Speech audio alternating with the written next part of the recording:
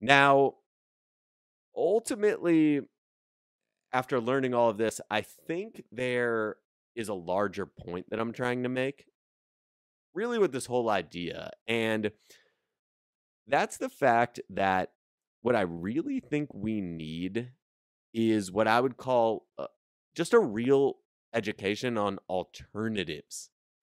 Like, as a population, I feel like we don't get enough alternatives. Like, we everything is like, okay, these are your choices. And there's just certain instances like this one where there must be more options, right? Like, I'm not an economics professor, I'm not a lawyer, I'm not a tax expert, but essentially what it seems like to me is that the government pitches tax plans to us every election cycle as basically you have a choice between one of these two plans. You either go with the Republican plan or the Democrat plan. That's it. We just have these two plans, one or the other, every election cycle. That's it.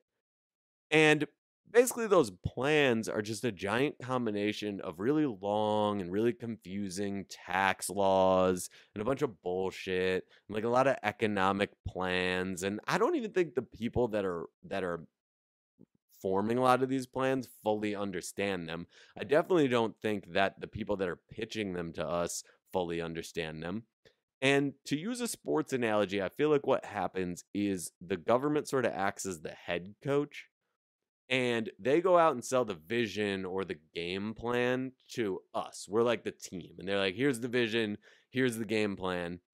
And this is it. Like, these are the options. Like, we're pitching it to you. And then after the fact, if it works and people are happy, they take the praise for it. And if it doesn't work, they take the blame for it, right? But I I saw a YouTube comment on the video and it mentioned Stockholm syndrome, and I think that's a great point because it seems like we're held hostages by the aspects of these systems, like this tax system. Like, you either get this one or that one, that's it. It's these two, they're kind of the same, and we can't really explain them well enough to you for you to feel like it makes any sense. Like, they dumb it down, right? Like, everything's like it just less or more, like as if we as the population can't understand like a simple discussion about these things, right?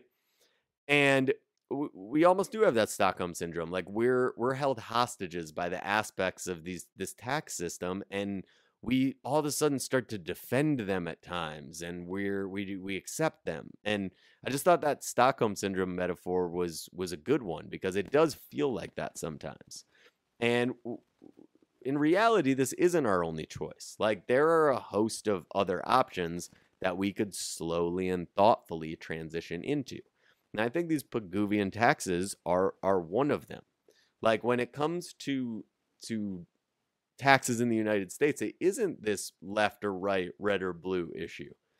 And I think it's important that we understand at times that we do have more options. And that's why I say, like, we need to be educated on our alternatives, right? So we can get away from the status quo in some of these areas. No one likes taxes. Like, everybody fucking hates taxes. Like, I'm not a proponent of more taxes at all. Who is? Everybody hates taxes. But at least I could feel better about them if they were going, like, if they were going to things that I like, or I should actually not going to, but if they were like taxing bad things instead of good things, right? And then giving the money to like fix actual issues, right? Not like salaries for and all this bullshit. Like, I think most people feel that way. Like, most people feel that way. So I think it's important to understand that there are alternatives.